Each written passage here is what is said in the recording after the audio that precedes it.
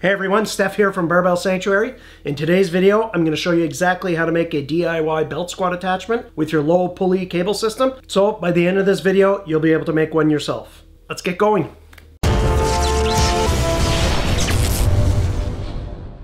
The first thing I'm going to do is you need a platform to attach your Snatch Block to. I would have preferred to go with 3/4 inch plywood. The only thing I had here was 5/8. So I'm going to use what I have. We'll see if it's strong enough. It probably is.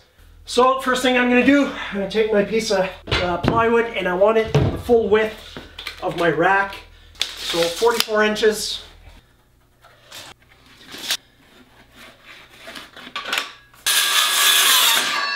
All right, let's test her out. There.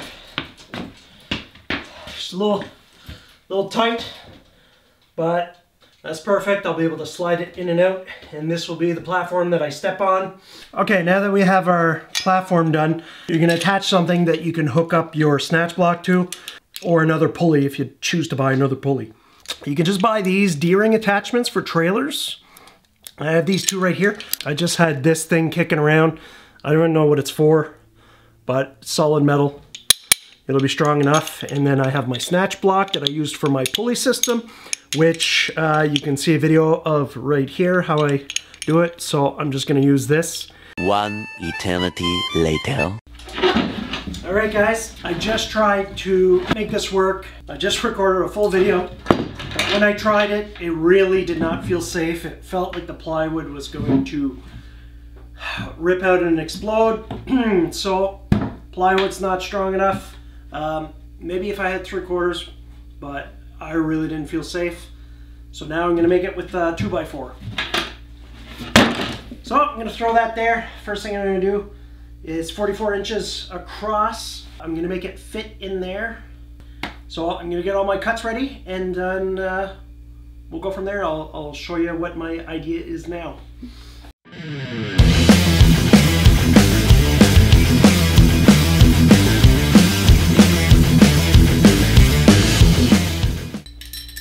Okay, so this will be my middle piece. I'm going to take the middle piece that I'm going to attach my carabiner to. I'll just get the middle. It was 44 inches, so it should be 22 inches.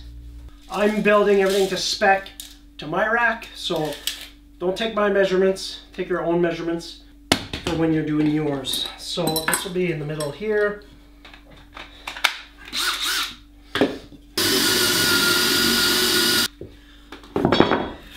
Okay, so I'm going to be putting a bolt and a washer through this. I don't want it to hit the floor, so all I'm going to do, just taking a 3/4 inch spade bit, and I'm just going to countersink it just a little bit, just so the bolt and washer go in the wood and they don't stick out.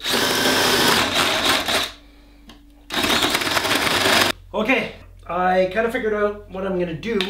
I do like the 2x4 idea because it's going to be more solid. I didn't really like the look that it was going to give me once it was finished. So what I think I'm going to do, I'm going to keep going with my, my plywood idea. I'm just going to put 3 2x4s underneath it. Now that I drilled my holes through, I'm going to put my bolts through the plywood. So I'm putting one washer, a bolt in my countersunk 2x4. So now when I'm using it, really it would have to rip out the whole 2x4 through the plywood. So I'm going to feel a lot safer than with just the thin plywood. And then on the other side, I'm going to put my plate, one washer and one nut.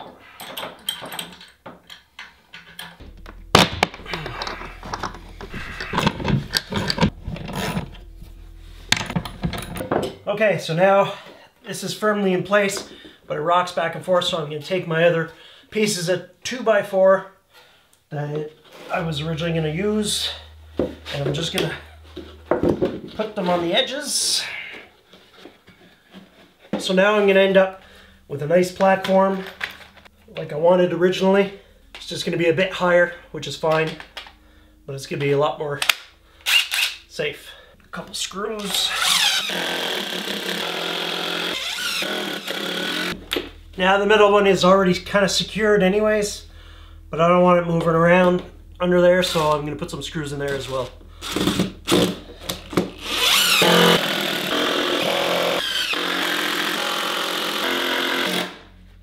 There. Nice and solid.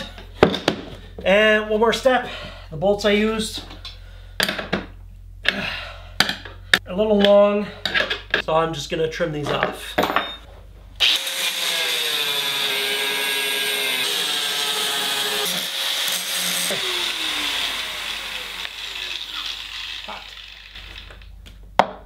And she's done. Let's give her a shot.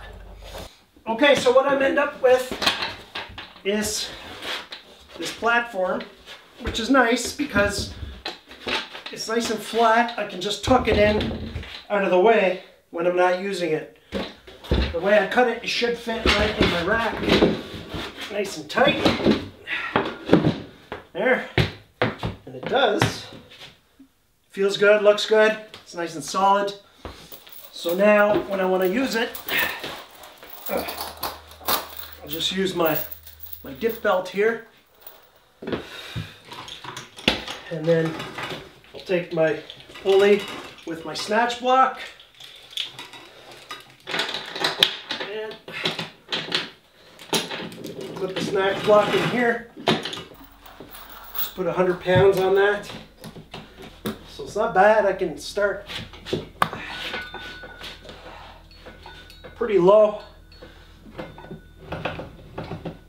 Much more solid than it was before. Let's go a little forward here.